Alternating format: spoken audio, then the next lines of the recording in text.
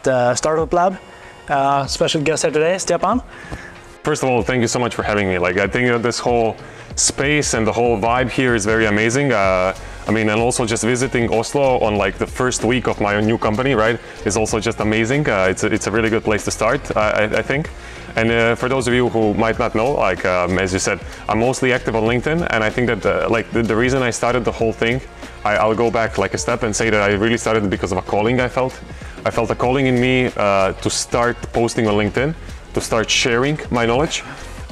Because I always believed in sharing knowledge. It's just enriching everybody, it's enriching the environment, and we can solve problems faster and we can reach our goals much faster. After a few years in the industry and the AEC industry, especially like maybe the last couple of years, I was a big architectural firm.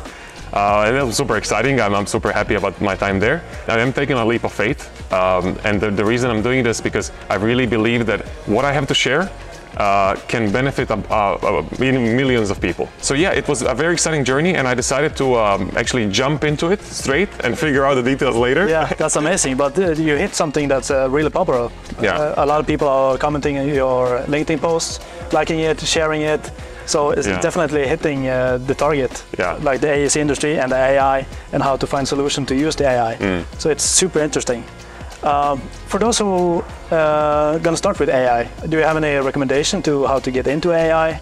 Yes. From different stakeholders, if you're an architect or engineer or building owner? I'm gonna answer this in two ways, both a mindset way and a practical way.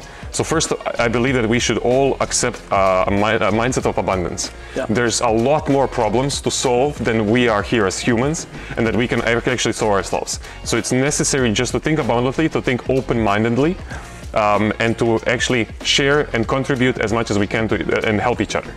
One of the ways more practically that people can start with AI and learning about AI in our industry, I would actually refer, I think one of the good places to start is the open source Notion hub I made. It's called the AEC AI Hub, where I currently listed hundreds of tools. And again, it's free for everybody to access. They can start their research there and see what the best tools are and how they can use it in their work. So when you come into a company, you probably advise them on some AI tools and what they can do, but you don't actually do the coding yet. So for example, Reope can come in and maybe create some custom tools for the company. We have many developers in our company who is working with AI.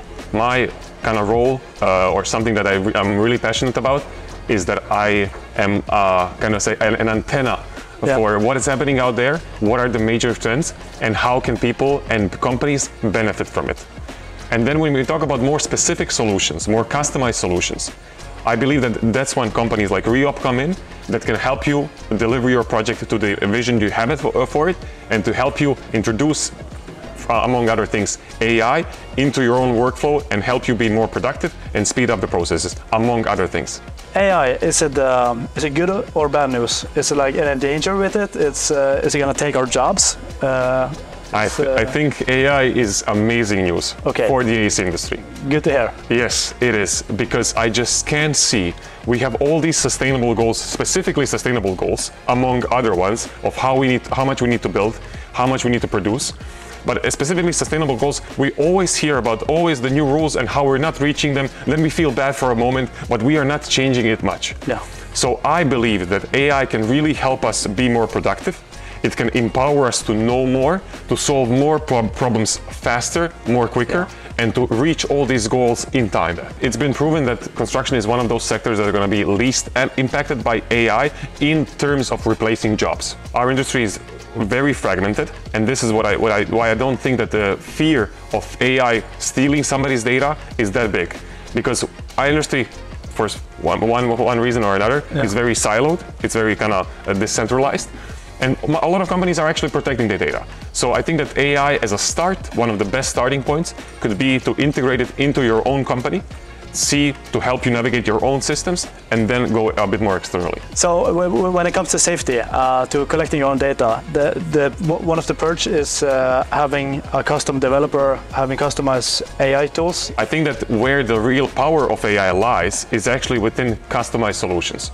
Why I say that is because you have more control of what's happening with your data, you have more control of what the outcome is, and how the outcome is actually being generated. And I think this is very powerful, especially for our industry, because our projects are so complex that they require customized solutions in many cases. It's super exciting that you're starting your own company, but many people are probably wondering, what are you going to do? What are you going to provide? Do you have any plans for the future, or is it like open for many doors for you?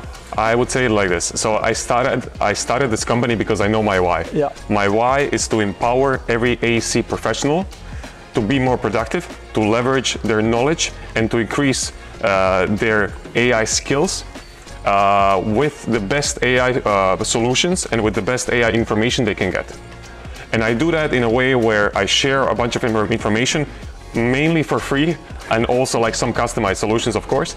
And of course, I'm open to hear from anybody who wants a strategic plan on how their company or how they can use it individually as AI coaching, or how their company can implement AI strategically, and how they can use it to have happier customers, to have better internal and faster internal processes. Why I believe that companies like Reope, who are familiar with development of tools and software themselves, but also have employees who have the industry knowledge because they have worked in different companies before, I believe that they can really help companies both introduce AI to their own workflows, but also just to boost productivity and boost data validation and help you make the project how you imagined it to be. Thank you for the interview. Thank you for coming here at Startup Lab, for coming here to talk with us in Reope.